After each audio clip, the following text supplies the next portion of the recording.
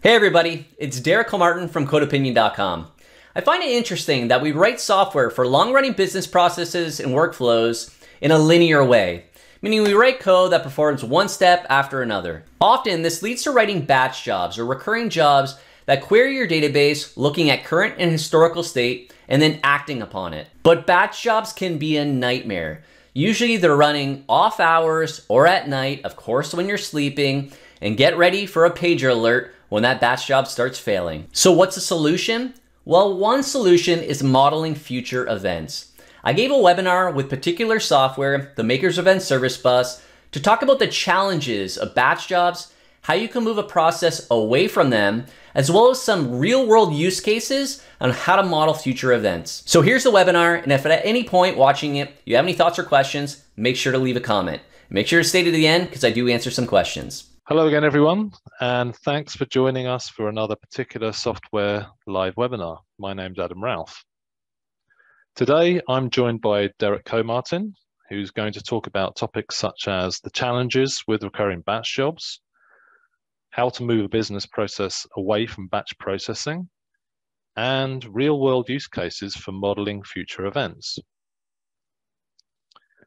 Just a quick note before we begin, please use the Q&A feature to ask any questions you may have during today's live webinar, and we'll be sure to address them at the end of the presentation. We'll follow up offline to answer any questions we won't be able to answer during this live webinar. We're also recording the webinar, and everyone will receive a link to the recording by email.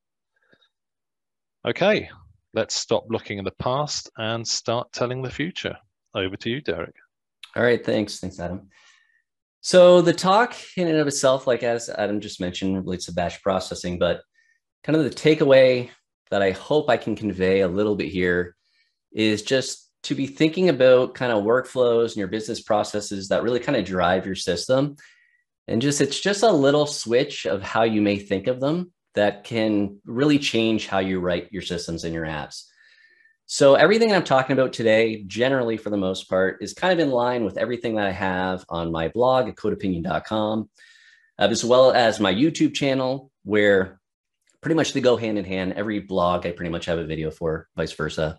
And they all kind of revolve around a lot of what I'm talking about today, messaging, just general software architecture and design, boundaries, those types of things. So if you're interested, kind of like at the end of this, in kind of discovering more of what I'm talking about, you can check out the blog as well as my YouTube channel. All right, so I think most people, especially when we're developing systems or thinking about what our processes are, what they look like, what it means in our system, we're generally thinking about how I always used to think about it, or how I still think about it until I kind of flip that switch a little bit, which I'm hoping that you'll get out of this, is thinking about your system for the most part as the way it resides right now, how you want things to execute at this very moment in time. So that can be a user, performing some action where you're sending some type of command to your system where you want to mutate state, have some different side effect or some action that that the user wants to do or the system needs to invoke. And then from there, in kind of our event-driven world, publishing events, having other parts of our system or parts of that workflow pick up those events and can I either have some event choreography or orchestration to basically move these processes along. But in doing so, like we're always thinking about, okay, I want to execute this command. Maybe then from there, like I said, we derive some events that we publish and then we consume those and react to those. But we're always kind of in this mode, especially when we're writing this code that is going to be doing this workflow, is we're generally thinking about it as right now or historically, the things that have happened. And the shift in that and kind of what this is there's kind of other ways to think about this. So, and I don't really blame us for this because even if we understand the full process, we're working with generally our database, which is what? It's storing current state usually. Even if we're storing kind of historical or more transactional information, we can see history of what happened. We're still looking at present time, the way things are in our system, and we're not really thinking so much about the future. But in a lot of situations, we can be thinking about the future because we understand what the business process is, and we know that certain things are going to occur. But again, when we're kind of thinking of in batch jobs, and which I'll get into here, is we're generally looking at kind of that the state of the system, what it looks like right now when something executes. And it's not just as it's executing, it's as we're actually writing it, as we're writing our application code, is we're doing so with the thought that we're looking at a current database, that we're looking at current state. So we're not necessarily looking so much about what needs to happen, just what is happening right now, like what's the state of the system. So like I said, there's kind of a shift, or I'm hoping a little bit, I'm planting a seed kind of in your mind with this talk, that there are certain kind of workflows in your system that are occurring, especially if you're using them, like if you're using batch jobs to perform some types of actions that need to occur, that you could really think about executing them in the future and programming it that way, programming it into your system to kind of get out of the batch job kind of scenario, which I'll talk about has its issues. So I'm going to be using some real world examples that all kind of happened within, one of the main ones I'm going to be using here, I'll talk about in a minute, was something that occurred recently. But I love examples because, especially real world ones that are not made up, and none of them are, is I hope they can translate, that you can understand them as simple as they are, because usually some of these workflows are not simple, but you can translate them into kind of your own system and just see, okay, yes, I get the gist of this. We have this kind of process in ours that is complex, troublesome. We do some batch processing for this, and maybe we can get away from that using some of the things I'm talking about. But I hope my examples, you can just relate to them, use them kind of as a way to think about your own system and where this might be applicable. So the key to this really is, I had this, I don't know, realization somewhat earlier this year when I was doing some online ordering. Typically, I'm doing online ordering and I'm just immediately buy now, ship to my house. Everything gets delivered so quickly now that it's not really much of a thought. So as I was going through this use case, and I'll kind of go through it, it kind of dawned on me then of, oh yeah, like this business process, this makes sense. While it's intuitive, I guess, it's not immediately easy to see how you would implement kind of online ordering. So specifically what I was doing was sitting at my desk, just like I am now, and I needed to get something from like a big box hardware type store, which I give away, I think, in one of these slides what it is. So yeah, this was back in February, and I was just ordering one item. Now, I guess luckily for me, I kind of got a little bit more of the gist of this, is because I have worked in warehousing and distribution. So I have a little bit of a background that, which just made me, I think, immediately think, oh, I wonder how this process is actually written in terms of their system. So I placed this order, or I was just on the website and I was looking for one particular item. And the store's not actually too far from me. So I'm like, well, instead of like, and I needed it that day, instead of waiting to get it delivered to me, I figured, okay, I'll just look online. It shows that my particular store, and actually a few different around me, and it shows me the quantity on hand of the item I was looking for. Now, it's a little deceiving because the quantity on hand that you see on the website is what the store or what the system believes that they actually have on hand, like sitting on the actual shelf. So the idea would be that, okay, it said that they had one of this item. And the reason there was only one is because it was on clearance. And I was kind of a little bit concerned that maybe the item wouldn't be really there, or it would be damaged. And that's important to note because even though it said, oh, there's one on hand, I mean, the point of truth really isn't what the system says. It really is what's actually on the shelf. And that's because in any type of warehouse or anytime where you have actual inventory, unfortunately, stuff does break, packages could be open. And I didn't really want an open package per se. I definitely didn't want a broken product that I was looking for. Or maybe, unfortunately, that item really wasn't there or wasn't in the location it should be. So it may be hard to find. That's also happened a lot. So I was taking a gamble here saying, okay, well, I'm not going to go to the store directly because maybe what if any of those scenarios are the case? So I'm going to do an online order for pickup. So what happens here is I get this immediate confirmation email like you would expect. And the interesting thing that they say here is that when my item is ready for pickup, or on their way that I'll get another email. And this kind of makes sense because what needs to happen is when somebody at the store realizes I placed this online order, they need to then go get that item for me. They need to go to the wherever it is located in the store, and hopefully it's a good, like it's not damaged or anything, and it's actually there. And they basically take in that item off the shelf and put it into a designated area, at which point they clearly do something in their system to say, we've reserved this item for you, and essentially now you can come pick up your order because we have your item available to you. So really what they're doing is just creating a reservation. They're basically reserving that item for me. And what's interesting with this, it's really only for a period of time, right? Like they're only reserving this item. It's not like they're just going to take it and I don't come in and pick it up. So what they have here is in the bottom box, they say that we recommend picking your items within 7 days of the date that was ready for pickup, which I believe, it was on the 3rd. And if it's not possible, contact your local Lowe's store. So that's clearly where I ordered it from. And then the bold part here is that if you do not pick that item up, you'll be refunded, and then the item will be placed back onto the shelf. So this kind of makes sense because it's like any reservation. If you think about, going to a restaurant, making a reservation, what are they reserving for you? A table. If you don't show up, say at whatever their threshold is, say 30 minutes after your reservation, they're going to free up that table. So maybe somebody else walking in can have that open table. So really all this is just a reservation. And I thought that was interesting in the sense of like, well, now I understand how this works. I understand how the quantity in hand, the motions that they're going through. How would you actually implement this? Specifically, how would you implement the expiry of the reservation? So at some point, you're going to have to look at all the orders that have not been picked up. And I think this is a use case where immediately you would kind of jump to thinking of a batch job. So whether some people call it a batch job, a cron job, some scheduled task, they're going to be something that's a reoccurring that you want to do on some periodic basis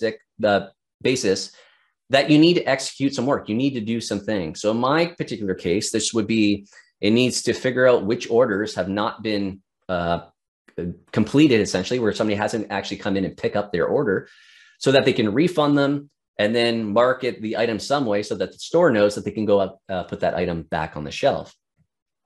So there's a lot of different scenarios like this, but again, it goes back to where I was talking at the beginning, which is we want to look at the state of the system on some periodic basis. We're kind of looking historically to figure out what we need to do.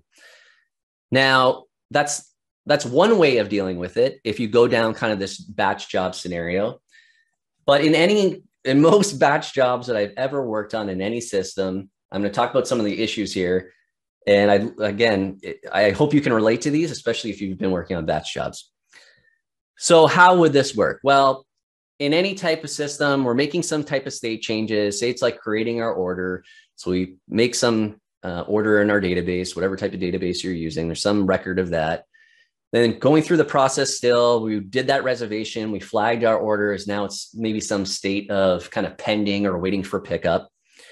And then we have some type of other, it could be a separate process. It could be, again, something that's running periodically, whatever that basis is. Let's say for my example, it's just daily.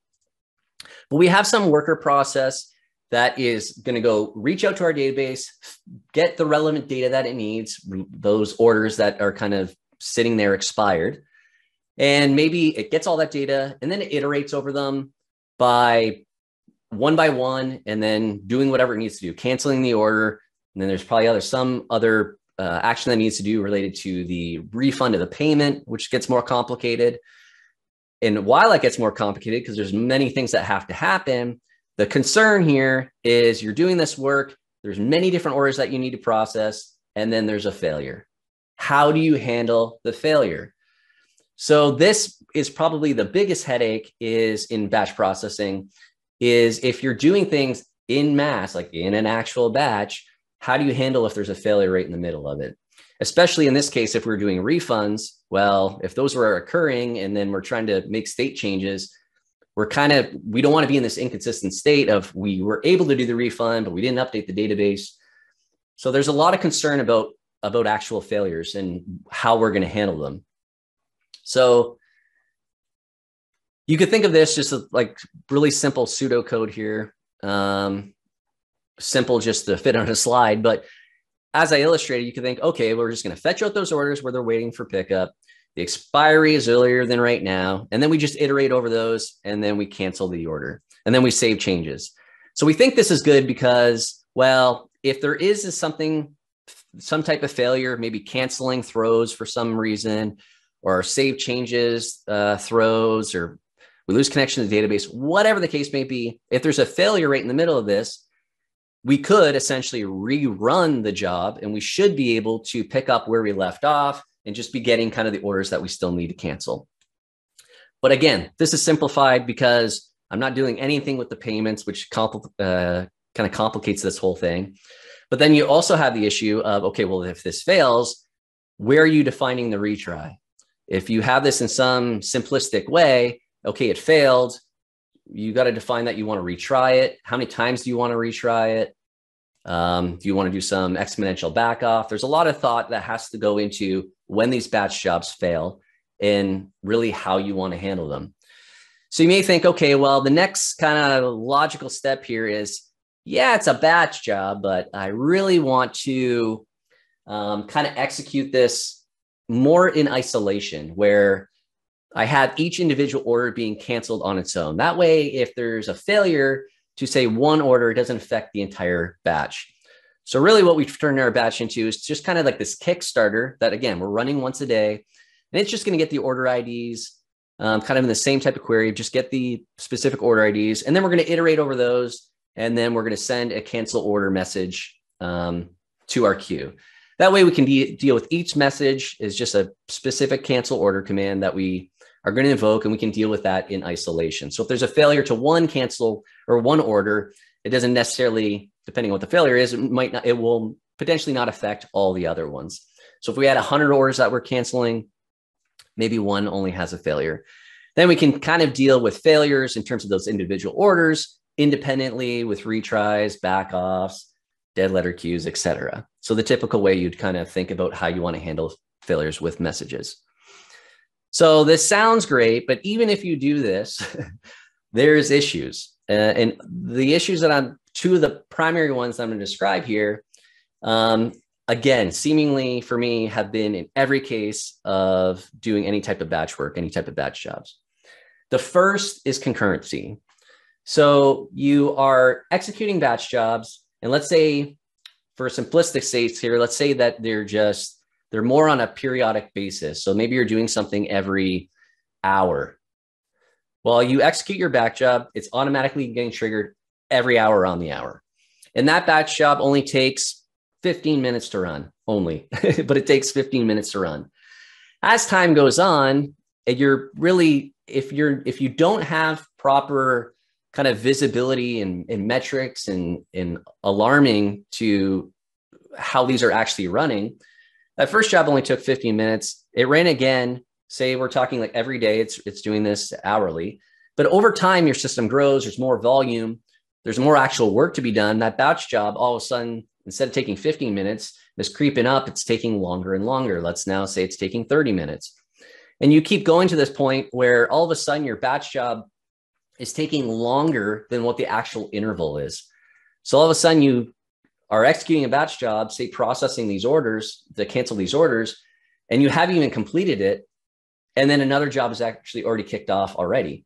So in both of my use cases of kind of those simplistic code examples, they're both susceptible to this, whether I was iterating over them, whether I was creating jobs that are now still sitting in the queue and they're not completely processed yet. You have this concern now of just concurrency and how you want to deal with it. More specifically, the way that this usually happens is you don't realize this is going to happen.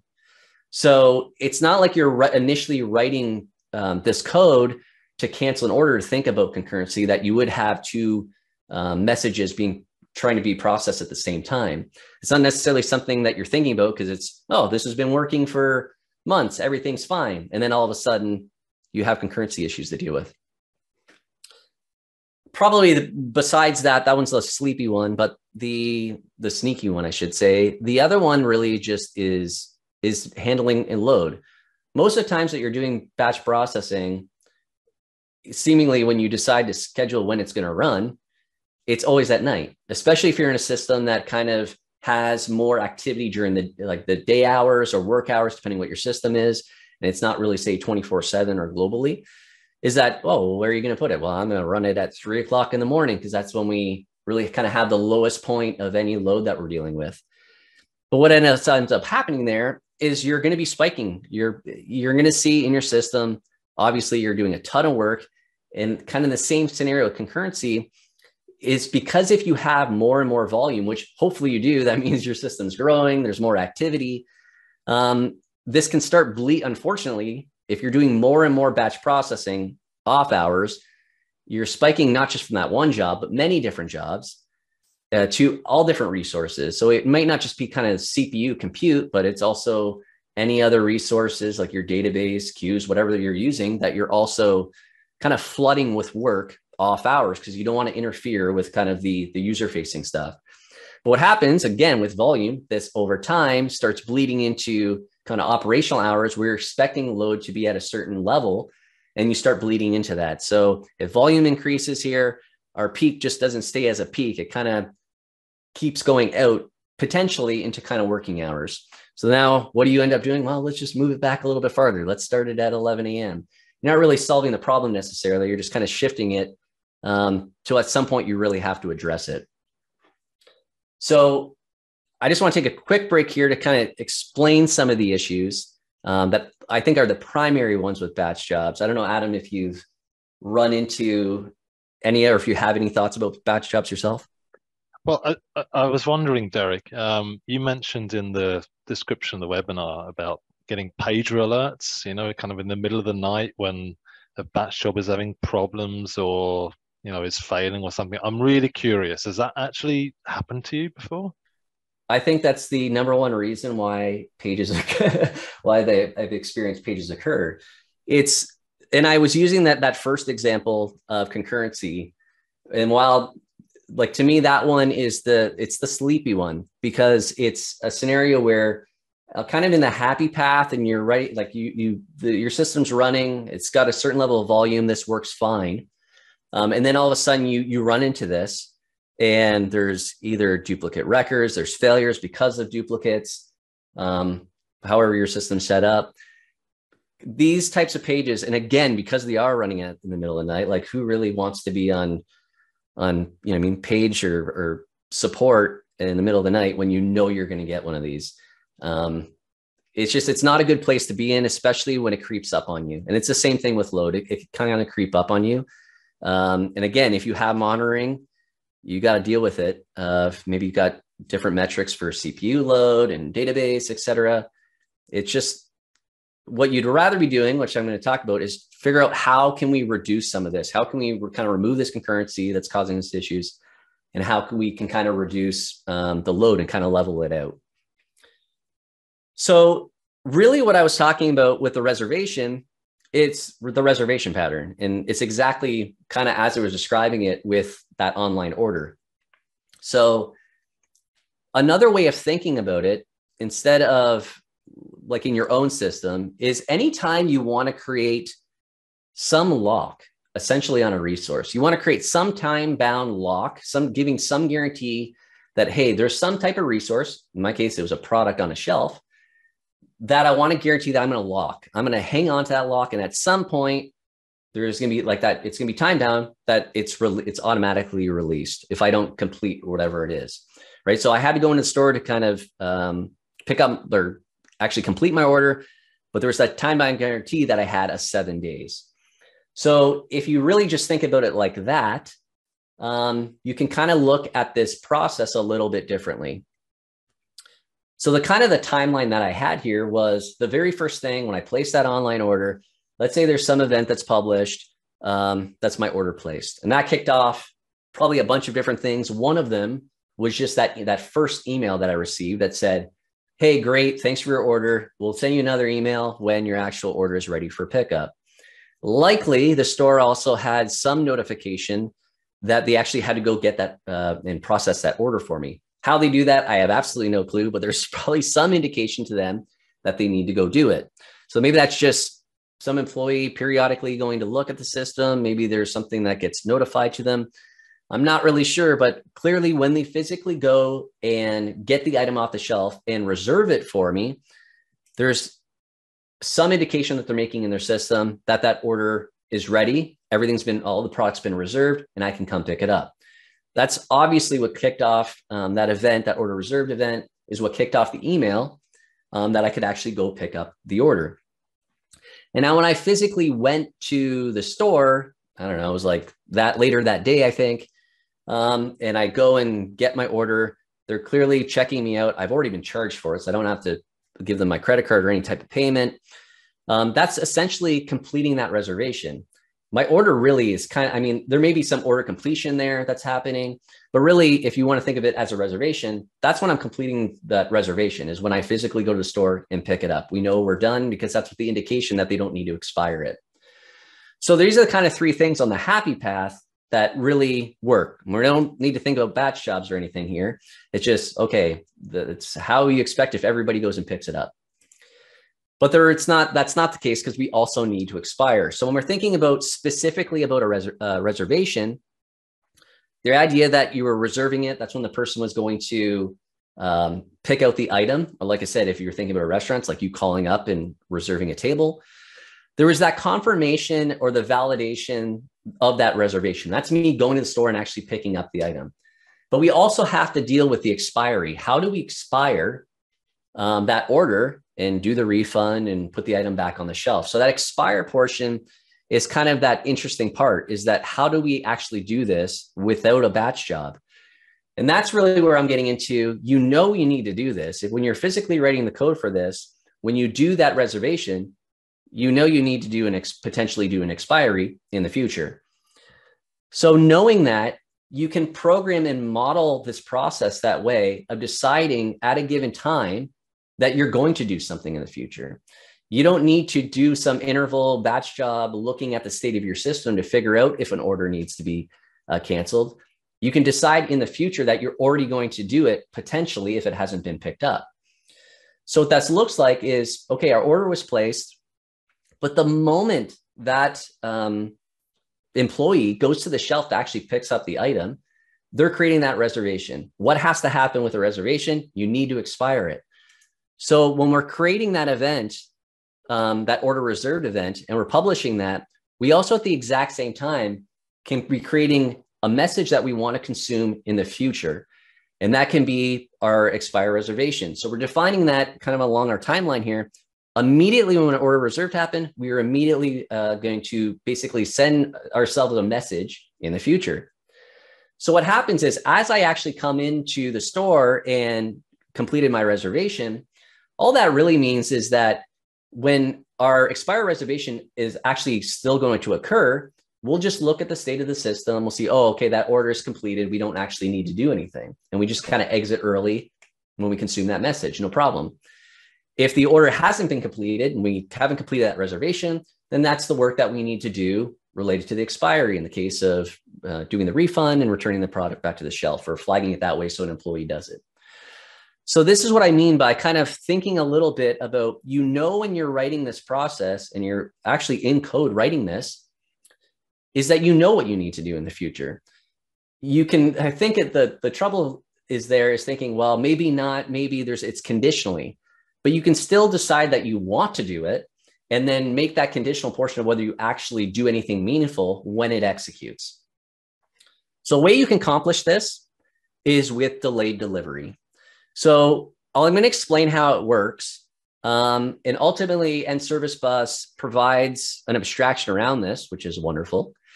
But I would recommend checking out the documentation. Say you're using Azure Service Bus or AWS SQS or RabbitMQ. Understand how it works under the hood, because End Service Bus extracts this from you, which is awesome. And it just has kind of I'll show an example here, but it's simplistic on how you're leveraging it, but behind the scenes, End Service Bus is doing a lot of work for you. So the way this works is you have a center where you're going to be sending a message to your queue. And what you're doing is you're basically providing with that message how long you want to delay the delivery of it, hence delayed delivery. So let's say in the case of when I was going to send that expiry, I can tell it, okay, I'm going to send this message to expire this reservation, this order at 7 days. So that's what I'm including with my message when I send it. What happens here is that the consumer will never get that message until we've reached that timeline, that 7 days. So 7 days have to pass. So our consumer can be trying to get messages, but they won't be delivered to it because we haven't elapsed that time. Once we finally do pass that 7 days, at that point, our consumer will get that message delivered, and then we'll be able to process it. So again, read and understand how the documentation works underneath the hood, because there's some implications there on how it actually works. But it's really simplistic in terms of the API on how you're doing this. Now, this sounds incredibly straightforward, and for the most part, it really is. It just really is a matter of thinking about, I know I need to do something in the future, and basically be defining that you're going to do it. And the key part about it, as I'll explain a little bit more, is just understanding when you actually do get that message delivered, you realize, okay, do I actually still need to do anything? I know I needed to back when I originally sent this, but I may not need to now, based on the state of the system.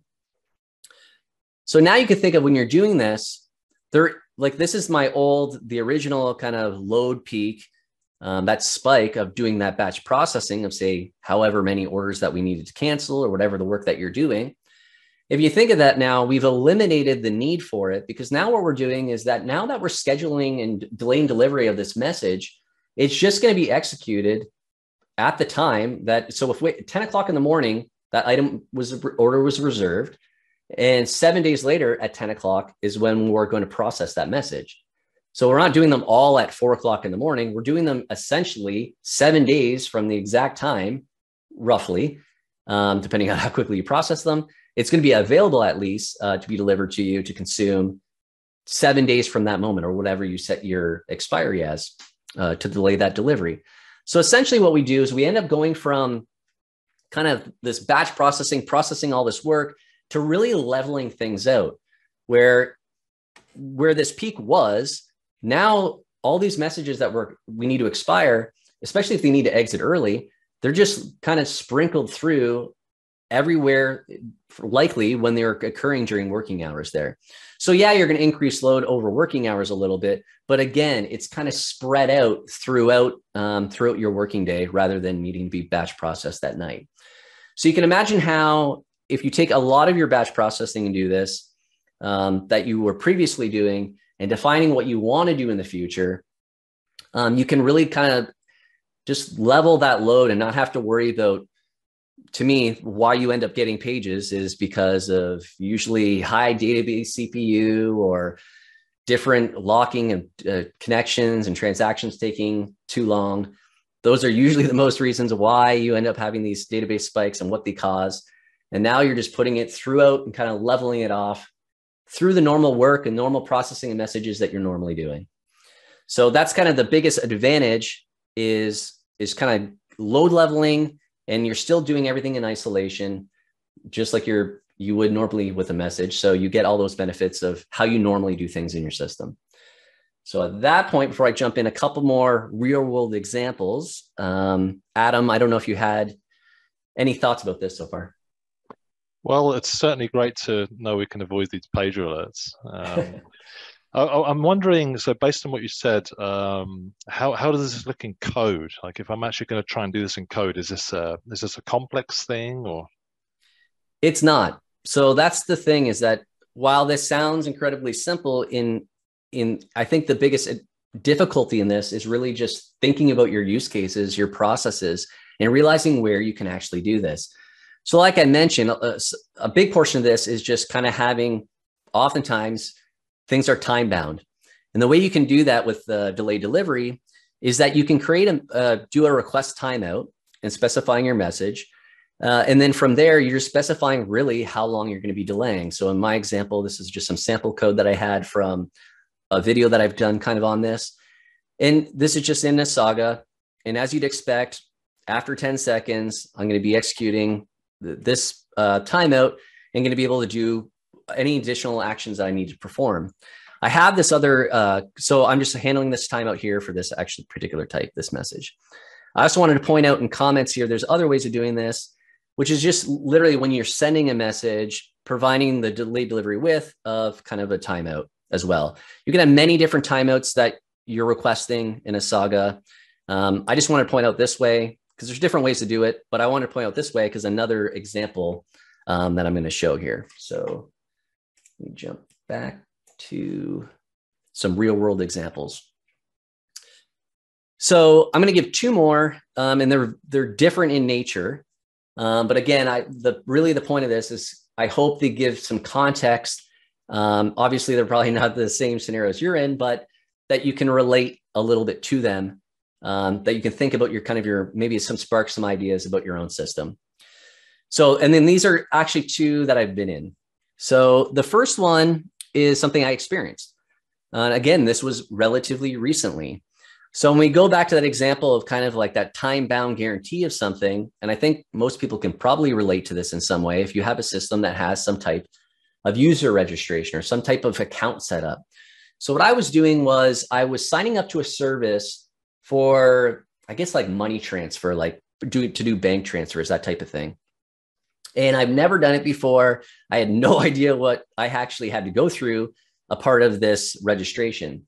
So the first thing I actually did was just fill out your typical, demographic data, my name, address, that type of stuff.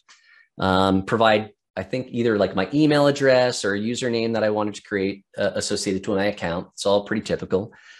And then from there, the next thing I had to do was I had to enter some more information. But you'll see as I was entering more information, what really also had to happen was that there had to be some expiry that had to be defined on how long this actual registration process could take. Just because I started it does not necessarily mean I was going to finish it based on all the things that needed to happen. So this is kind of like the same way where there's this process that has to happen and it has some type of life cycle where it can complete.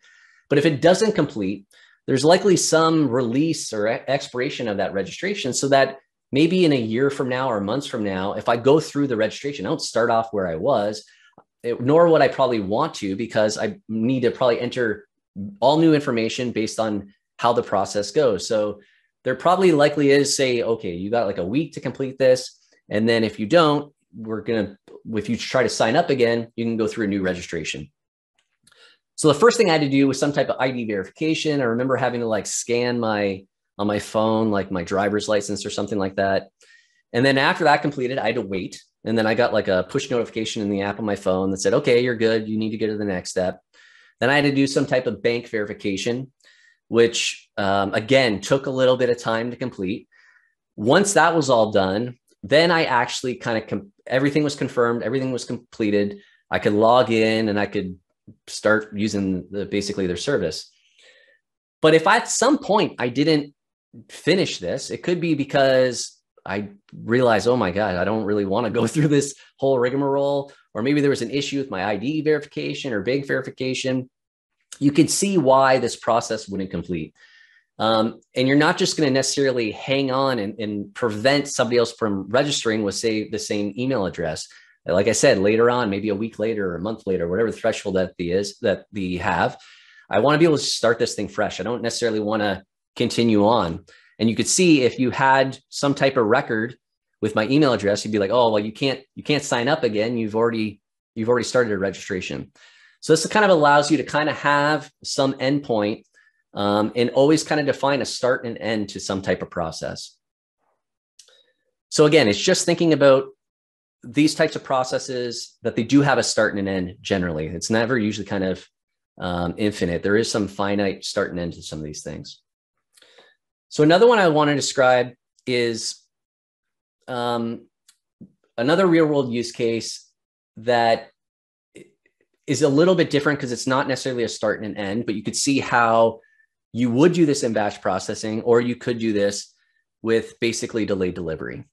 So the idea here is that if think about a delivery of goods or whatever you're buying something online, in certain parts of kind of logistics, freight delivery, there's some freight that's a little bit more valuable potentially, that the customer, the shipper, actually wants to keep track of where, or wants to be informed of where their goods or freight is, say at an interval. Let's say it's every 15 minutes. So they want to know where it is.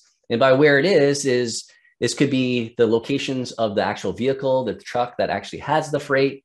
It could be in a plane. Either way, there's usually devices that are sending GPS coordinates back to a system, say, okay, I'm actually here driving down, say, this highway, or I'm in the air, et cetera. So if you were to think about this, how this process works, because we want to inform the customer, the shipper, this is where your freight is, maybe with ETA information, so they know that when it's actually going to get delivered. So as our kind of our point in time here, the first thing that's going to kick everything off is when that freight is actually out for delivery. It's going from the shipper to the consignee to the final destination. So we have this event that starts, but we know we immediately right now want to schedule a delayed delivery for a message that we're going to consume that's going to basically send whatever, an email, an SMS, a push notification, whatever the case may be, to the shipper, to the customer. So if you were thinking about batch processing, you just have something interval every 15 minutes, or you can immediately schedule a message for delayed delivery. Let's call it a status update. So as time goes on, and let's say it's 15 minutes out. So at some point we get a position update from the plane, the truck, whatever the case may be, that's giving us the GPS coordinates of where they are.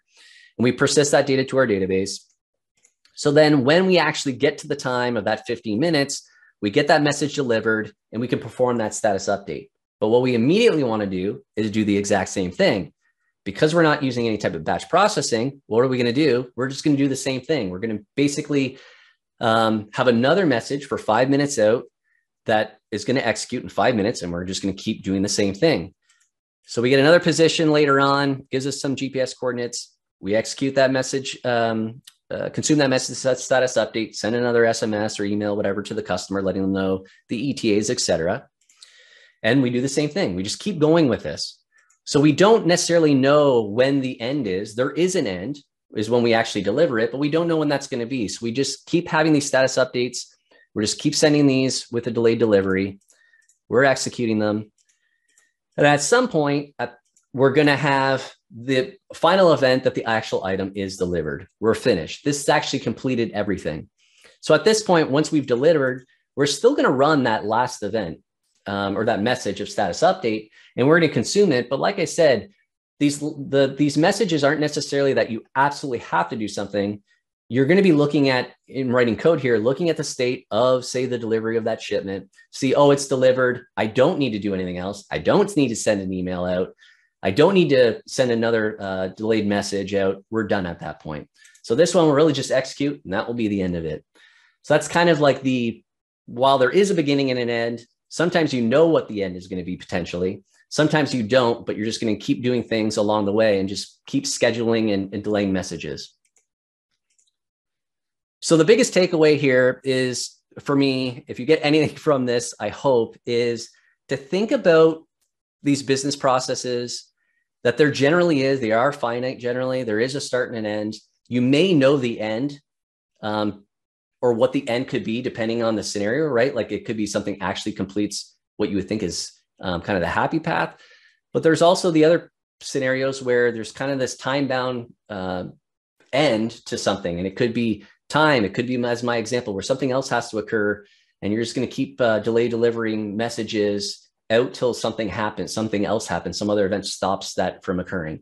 So just thinking about these processes, because I find most times you actually can, not all the time, but most times you actually can really think about something that you want to do in the future, rather than having some reoccurring batch job, looking at the state of the data, and then trying to figure out from it whether it should do something. You generally know when you're working in this, in writing the code for this, you generally know something actually does need to happen. And a way to do that is telling yourself in the future that you want to do something. So with that, I hope you enjoyed this. I'm not sure how many questions we got here, Adam, but more than happy to answer some. Yeah, we've got a couple of interesting questions coming in, actually. There are two which are kind of related, so I'll kind of try and combine them a little bit. So we've got some people asking, can you how do you visualize a state of the system that's kind of hidden either in Saga state or in kind of messages that are sitting in a queue delayed to be delivered at a later time? How do you kind of get some visibility over that? Yeah, so I think that's a good question, and I think that pertains to almost anything. Is the key word there is visibility. But I don't really think of it that way, because if you're looking at the state of the system, for example, these orders, and you're saying, okay, this order is kind of pending for 2 days. It was placed 2 days ago and it hasn't been picked up, but we reserved it.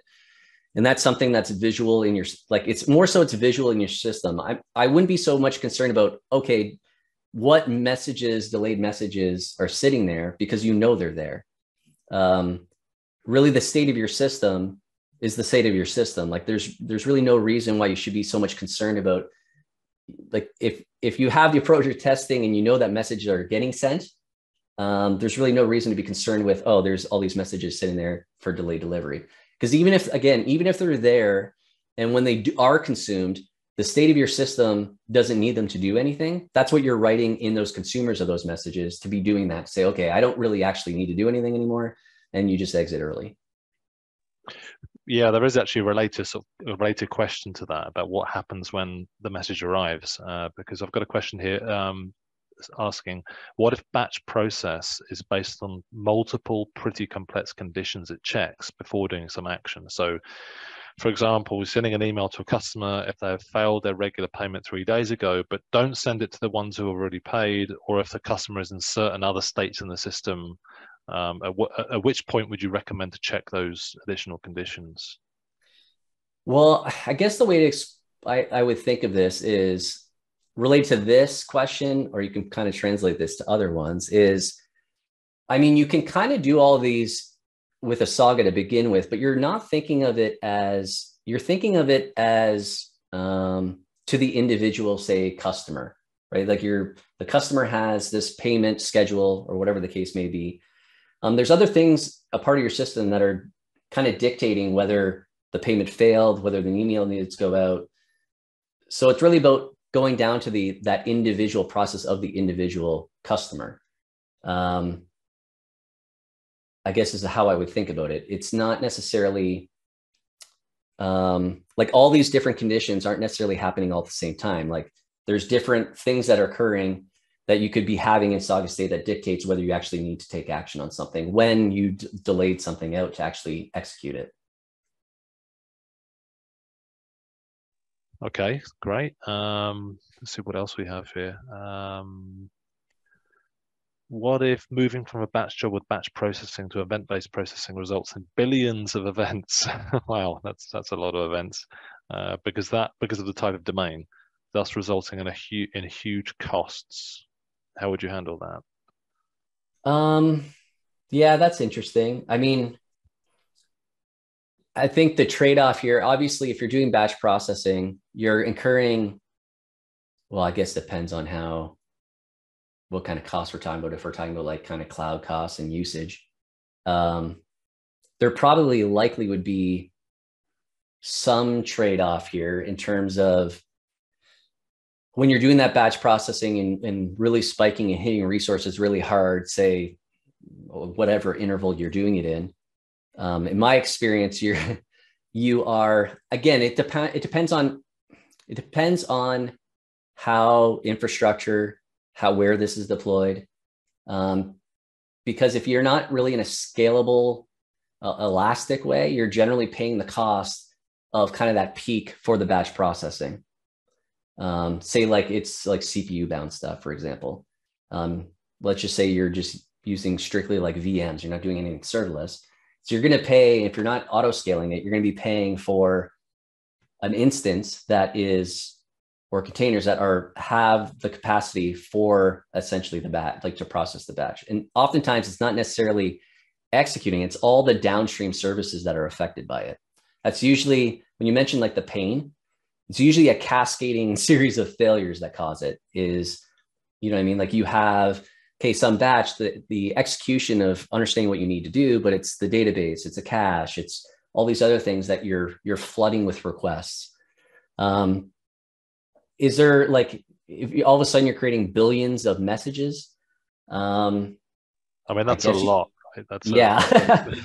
I a guess you'd have to be looking at, yeah, if it's a cost factor, then I guess you'd have to be looking at what you're paying now versus then what it like what you think it'd be costing you. I guess if I envisage something with potentially billions of events, it's kind of say it leads me to say, well, you know, this isn't the solution for every single problem out there. Yeah. It's not a silver bullet, right? So if you genuinely have billions of events, maybe another solution's better. Yeah. Yeah. Okay, I've got another question here, which is interesting. Isn't delayed messaging the same polling from the message infra standpoint? So as messages need to be polled anyway in order to be verified if it is time to process it. Say that again, sorry. So I think what's being asked here is, okay, you're delaying messages which go to the broker or some kind of broker. Isn't that then the same as polling anyway, because you're having to poll the broker? I think this is, yeah, I think it's kind of what I got a question before similar to this is like, is it not just shifting the responsibility, I guess, a little bit, thinking of like internally how the broker is working to decide to delay that message to you. In, I guess in some sense, yes, but in some sense, it's that concern, you removing it from yourself versus doing it in batch. There's just a lot more involved if you're if you're actually trying to figure out how to do it. If you're doing it in batch, you're doing it in batch versus if it's spread out and the broker's dealing with when it's delivering that message to you. I'm fine with removing that concern from my own, you know, I mean, my app and dealing with that infrastructure.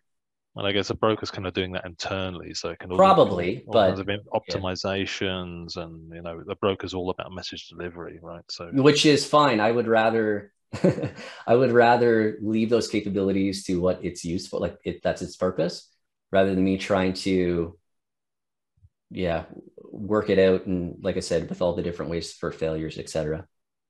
yeah. Okay, so we're coming up to the top of the hour now, so I guess it's probably time to wrap up. So any questions which we didn't answer now, we will follow up with you later. There were a couple of anonymous questions, but I'll see how we can follow up with those as well. So thank you very much for attending this particular Software Live webinar. And thanks to Derek for an excellent presentation. Our colleagues will be speaking later this month at NDC in Oslo in Norway, Tekorama in Utrecht, the Netherlands, and online at .NET Forward Days, which is hosted in Ukraine. You'll also see more of the particular software team booths at the in-person events, and you can go to particular.net/events to find us at a conference near you. So that's all we have time for today. On behalf of Derek Comartin, this is Adam Ralph saying goodbye for now, and see you at the next particular Software Live webinar.